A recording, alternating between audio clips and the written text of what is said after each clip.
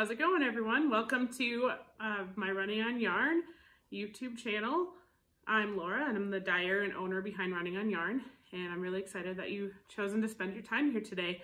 I want to talk a little bit today about some works in progress that I'm working on, some finished objects. There's a hat that I've been obsessed with and I'm making my third one, and so I want to show you that. And also I'm just excited to be back on YouTube sharing some stuff. It's been a very long time for me to kind of get this up and going, so we're hoping that we can get it going a little bit more. So today is Wednesday the 3rd, and that's when I'm recording this, and it's a gorgeous day here in Wyoming. I live in Casper. It's over 45 degrees, I think. It's just beautiful. We went for a walk this morning. The dogs don't want to come inside today, and that's a very good thing. So yeah, we're just really loving life. And now that spring is coming, of course, for a lot of people, knitting season's over, but for me, it doesn't really matter because I'm a year-long knitter. So anyways, let's get on with it. I want to start with just showing you the March yarn of the month for Running on Yarn. There are some skeins left, so if you want them, make sure you get on and get them. But I named this one Rainbows and Shamrock, or Shamrock and Rainbows. Anyways, I'm gonna kind of get close, kind of block my face out, so hopefully you can see this. So just a really beautiful green. And then I tried to rainbow one end of it. So, and just because it's of how I dyed it, some of it, I don't have full control over how the dye takes up and where it takes up, but I think that's kind of the cool thing about hand-dyed yarn, right? So my subscribers have already received their skein by the time you're going to be seeing this, so this isn't a spoiler for sure, but there are a limited amount of skeins left. I'm excited. I think I'm going to make a pair of socks with mine. So I have been looking at some, it was recommended to me, I didn't write it down to tell you, I think it's Summerly Knits. I've been looking at some of hers, and so hopefully I'll have some of those to show you here in a month or so. So that is March yarn of the month. So head on over to the website if you would like to see those. So the works in progress that I have to show you, or the finished objects and the work in progress, which I'm going to talk about, is the Musselburgh Hat. So I'd seen this one on, I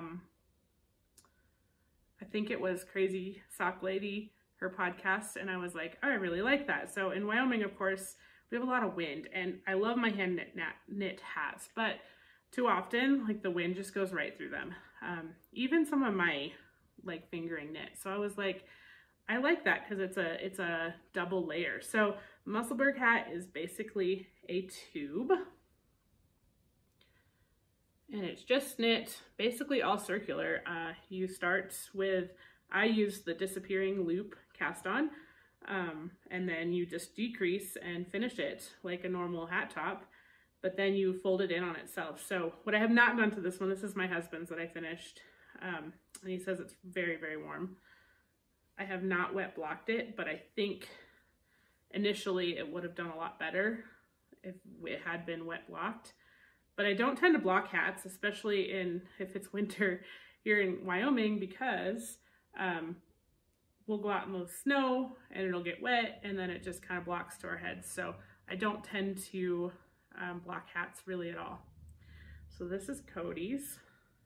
And it also, so I'm just going to try it on. This one's a little bit big on me, but so you can kind of put it on and slouch it in the back. So this is the adult large.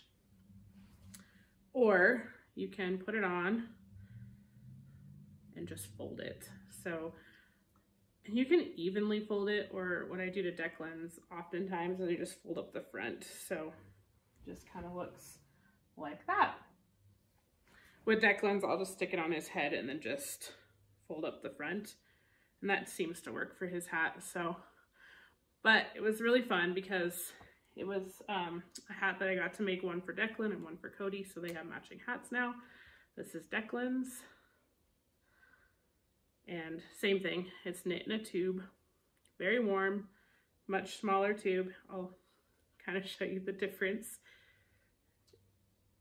Much, much smaller. So And this one fits Declan really, really nicely. And I still have some ends that I thought I had woven in. I just need to tuck them in. I had finished off the skein for this and then put in an extra skein here. So I actually have enough that I can make Declan some like mittens or something. So I might do that. So for the, and I'm making another one and I left it across the room, so I'm not going to go grab it, but I'll show it to you next time. I'm making one out of some Marian Toque, and so it's really beautiful, and it's a single ply, so it's different. The yarn I used for this was Hedgehog Sock yarn, and so I really like it. Now that it's knit up, it's really super soft, and that's what I was going for. And the colorway is Nutmeg, so I just love, it's got so many great little colors in there. Let me get that. Some nice greens, browns, a little bit of yellow. I also kind of like Cody's striped much more, probably because of the gauge, so, or the amount of stitches around. So I love that too. It's just something a little different. I found it's a very nice yarn to keep a gauge, a literally even knitting gauge, knitting tension. So I really like that about the yarn. And then the cons to this yarn for sure was that because of how it's plied, it did split quite a bit. It helped when I was on metal needles, but when I was trying to increase and decrease on wooden, it split a lot. I think it would be difficult if I was doing a lot more intricate stuff at the top with it. But had I had some metal double points or some like carbons, it would have been a lot better. So that would be the only downside to this yarn, but I really love Hedgehog, so I will almost always choose them, even if they do split a little bit. And the finished product, you wouldn't even know. It's so nice. So that is the Musselburgh hat, and I will put a link in the description below for that. I highly recommend this. I did these both in February, so they're like, I wouldn't say it's a super quick knit, especially the adult one, the adult size, but you could make it quick. She has, the way she has the pattern written, it's all gauged. So you pick your needles, which are just like for the sock needles, it was recommended that you just go a couple sizes up from your sock needle that you usually use. So I usually use a 1 or 1.5, and I used a 3 on these, and I really like how they're coming out. And with the one I'm working on now with the single ply, I'm also using a 3, but the gauge is a little different. So what's nice is you go up as far as you can till you see like you have an inch that you can measure, and then you measure how many stitches are across 1 inch, and then that'll guide you to how much you need to increase. So it's really like you could choose, I think she recommends up to a light DK, but you could choose something a little heavier, and this would be probably a really quick knit, and that would be a lot warmer too. And this is already really warm. So I really recommend that pattern. I will be making a whole lot more of these in the future, I think. So, but hopefully next time I'm on, I'll have my version of it with a different yarn.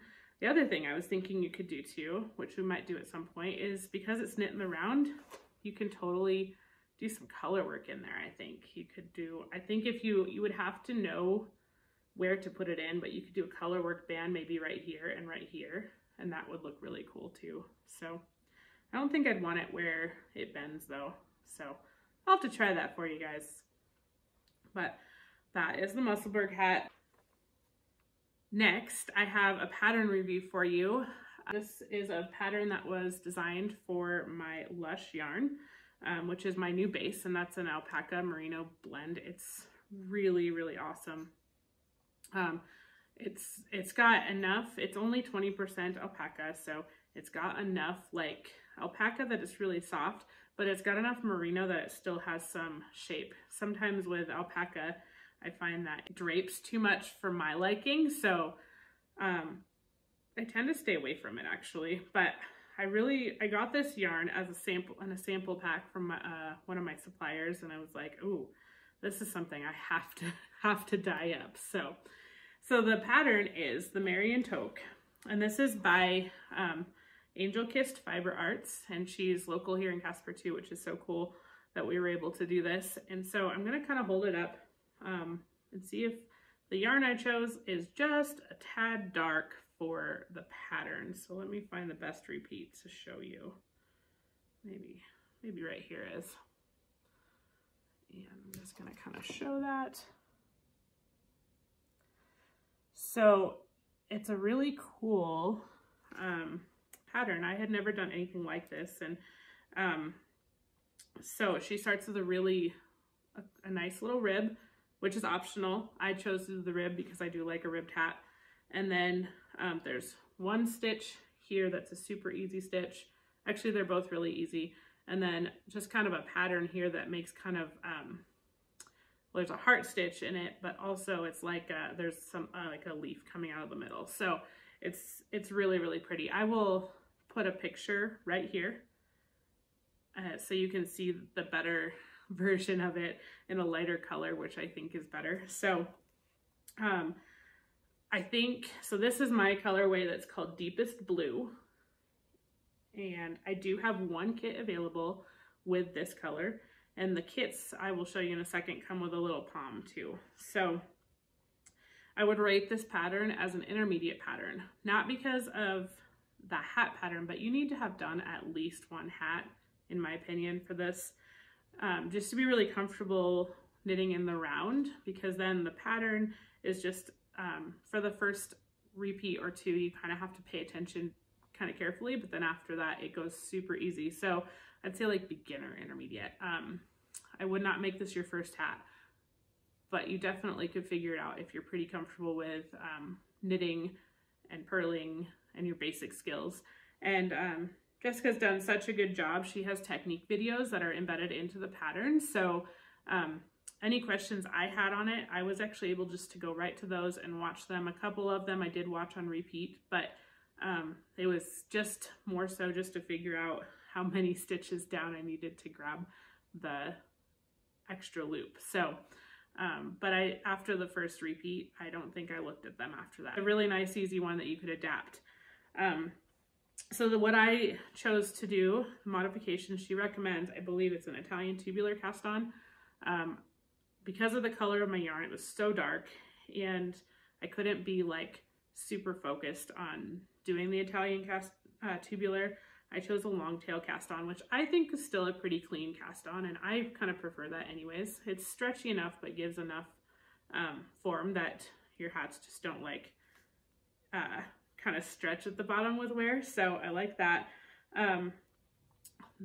Another thing that I really made sure of, so I really like my hats to cover my ears. I don't like them to be up here or here. That drives me crazy. Really made sure, she recommended 7.5 to 8 inches of length before you decrease. I made sure I was at that 8 before I decreased. And so I really got the nice length, and I like, her decrease is pretty fast, but as long as you make sure you have that length, it's really good. And then I did not do a tassel or a pom because it's just not really my style.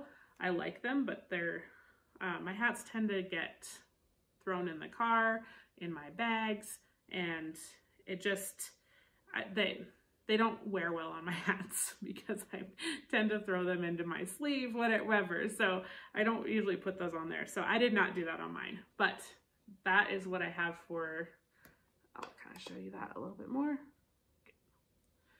I will show you the kits, which all include a pom. So I would definitely recommend doing this pattern again. I actually have another one that I'm planning on doing out of Mountain Meadows based wool. And I just have to decide on my color on that. I think I'm going to use their bulky base because I have some dyed up downstairs. So, so that is the Marian Toque. I would highly, highly recommend. It's kind of a fun, quick pattern. Mine only, with my crazy life of having a little 7-month-old, I was really able to finish it in about 3 nights, I think. So once I started it, so I would highly recommend doing that. Through March 12th, Jessica from Angel Kiss Fiber Arts is offering a 25% discount on the pattern with the purchase of either the Lush yarn or the kit. So I'll show you kind of the kits. Like I said, this one is that deepest blue. If you want something darker, that's awesome. It is definitely, I think, maybe a little dark for the pattern, but it's still really beautiful and wearable. And that one comes with a pom right here. I'm trying to keep these all together, which is why I brought them in there. This is, if you've seen the picture I'll post is this color, which is just, it's purple. That's the name of it. And this is the pom for that one. There's 3 more here. This one is Southwest, just a super great little orange. And there was one of the testers did one out of this color, and it turned out beautiful. You could really see the pattern really nicely. So this is a great hue to kind of to make it out of. And then we got to have a monochromatic kit. If you guys have been watching me or following me at any time, this is a staple color for me, and that will go along with that pom. And one last one I wanted to show you. And this is Spring Moss. So fitting for spring coming up here. And that one comes with this pom. So again, 25% off if you purchase any of those or any of the Lush through March 12th. If you order it and it's not enough time for you to get the card in the mail with the discount code in it, I will email it to you so you have it. But just have to have that purchase of yarn, and I think some of these are going to be so cool. So if you want to hop on the site and check them out, please do. I can't wait to see what other people have made of them. So that's all I have for today. So I hope that you've had a great start to your March so far. My favorite holiday is coming up this month, St. Patrick's Day. I still have to get some decorations around my house and some fun stuff for Declan. So I don't know what I'm going to do yet for that, but I hope to be back either next week or the week after with another episode of some finished products and some other works in progress. I have a ton, but we only have so much time, right? So happy knitting. If you enjoyed this video, please click the link below and subscribe and hit the little bell so you get that notification when I get the next video out. I would really appreciate it. Have a great day.